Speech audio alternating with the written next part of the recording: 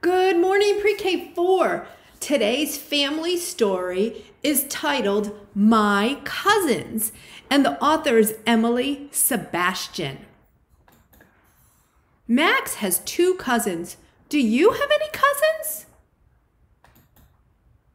Mateo's mom and Sam's mom are sisters. This makes Mateo and Sam cousins. Laura and David are cousins too. Their dads are brothers. As you can see on this family tree, cousins have the same grandparents.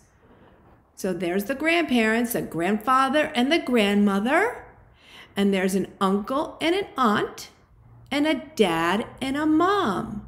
So the dad and the mom have their kids, their brother and sister, and there's their cousin. Martin has 6 cousins. Some kids have no cousins, while others have many. Look at all those kids. Some are brothers and sisters, and some are cousins to each other. Brianna lives next door to her cousins. They see one another often. Isabel's cousins live far away. She talks to them on the phone. These cousins are on vacation.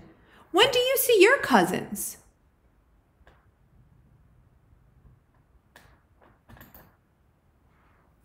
Anna's cousins come to her birthday party.